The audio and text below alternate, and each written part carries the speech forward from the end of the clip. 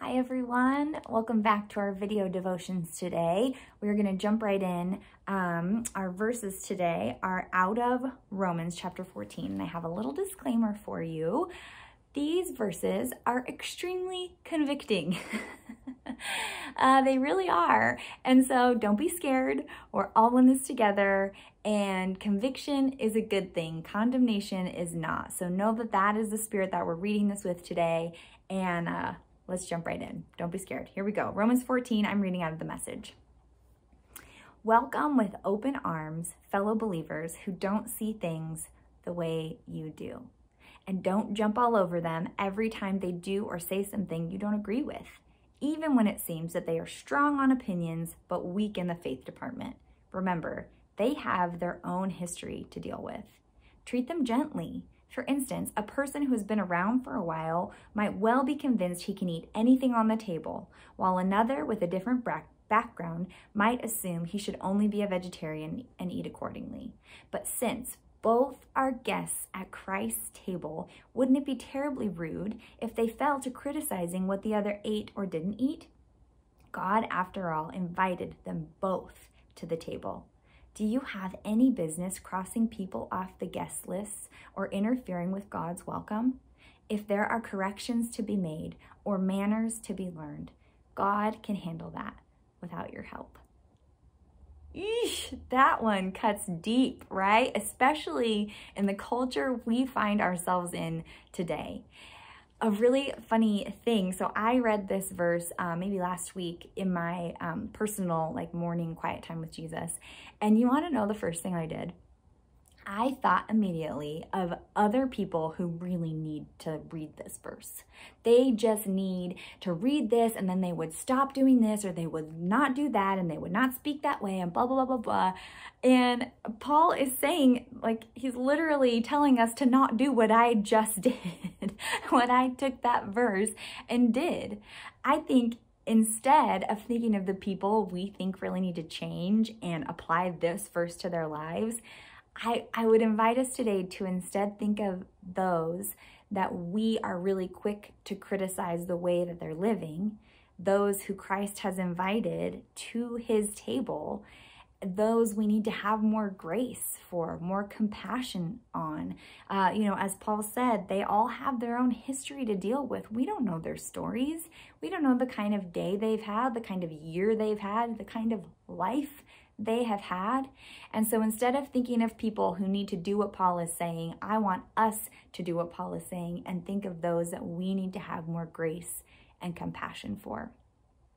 It's really easy with a convicting couple of verses like this to feel heavy or weighed down or feel like we need to change and do a bunch of things differently now. But I wrote this little prayer out in preparing for this. And it really is my desire today as I share this with you.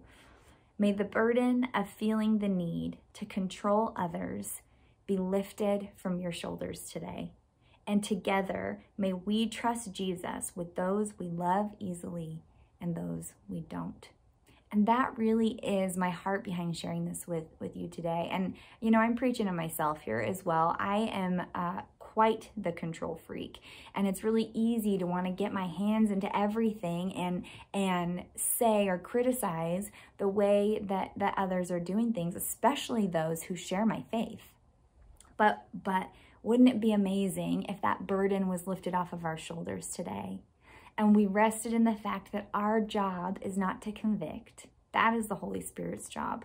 But our job is to model our lives and our interactions with others the way, or after Jesus did it, the way that he did it. And so today, may we feel lighter after having read this verse and know that we model our lives after Jesus and the way that he loved others, and we don't have to take on the world, and we don't have to take on even those who share our faith, who are doing things that we don't agree with. Let me say, I know there's a time and a place to stand up for what you believe in, and I'm not discouraging that, but that's not the purpose of this. The purpose of this is to acknowledge that it is not our job to convict other people, but it is the Holy Spirit's job. Our job is to love and love well and love the way Jesus did. You know, Pastor Ben said on Sunday, I love this. He talked about how the world has kind of become like a cuss word to some people in the faith community. We talk really like down about, or even condescending about the world. And Jesus is like, I really love the world. I really love them. And so may that be our viewpoint as well. May we love how Jesus loves, even though those that we disagree with so passionately. How can we do better? And how can we live this verse out? Romans chapter 14, verses 1 and 2. So my prayer for today, our actual like practical application is to only apply this verse to ourselves. So when you are watching this, only apply this verse to you. Examine your heart. Ask the Holy Spirit to come and to show you areas where you can grow in this, and ask him to help you release the burden of feeling the need to control others or dictate what they do or don't do. And may we feel lighter because of it. May we feel peace and rest at the end of this because of these verses. So there's my encouragement for you today. I hope it was encouraging and not discouraging. I love you all so much, and we'll see you next time. Bye-bye.